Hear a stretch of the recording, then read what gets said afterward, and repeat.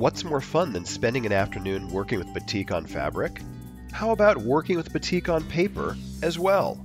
Rosi Robinson, our instructor, has more than 30 years' experience as a batik teacher, artist, and author, all of which she brings to the workshop dedicated to contemporary batik. Let's have a look at what's inside.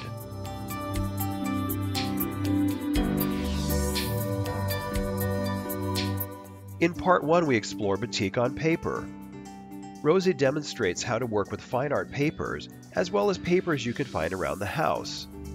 Everything from Japanese sumi paper to newspaper and napkins, and even tissue paper are worked with wax, followed by dyes, to create specialty papers you can use in a number of ways.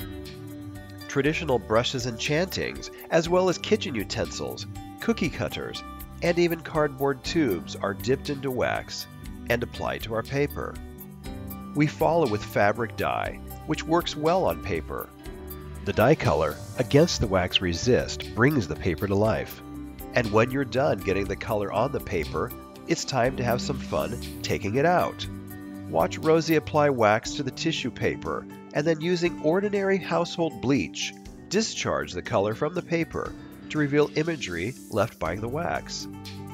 More than simply putting wax on paper, the Batik Plus Paper Workshop is specialty wrapping paper, fine art, book covers, wall art, illuminations, and wax decoupage.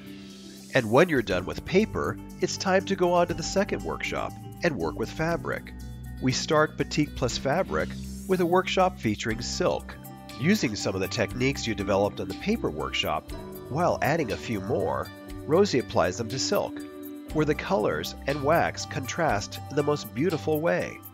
Striping, feathering, spattering, stenciling, and even more are covered as Rosi shows how to create finished pillow covers made from blanks you can order from your fabric shop.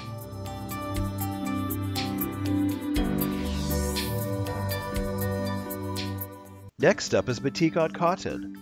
Instead of working on a frame, Rosi shows how to use a sheet of cardboard to work off the frame on a finished cotton shirt. From design, through waxing, to immersion dyeing and getting the wax out, all parts of the process are covered in detail in this project that can be completed and ready to wear in the same day. From there, we get into more complex processes and develop greater skills and understanding on how batik wax can be used to resist color in your work. Floral themes are explored as well as mark making, and finally discharging fabric in this final and exciting part of the workshop. By the time you have completed all of the lessons, you'll be ready to make some wonderful wearable art, decorative items, and papers you could use throughout the year. Order your DVD from Galley Creative. Enjoy free shipping, as well as this 150-page workshop companion with step-by-step instructions, useful tips, loads of images, and project ideas as well. Batik Workshop, fun with paper and fabric, from Galley Publishing.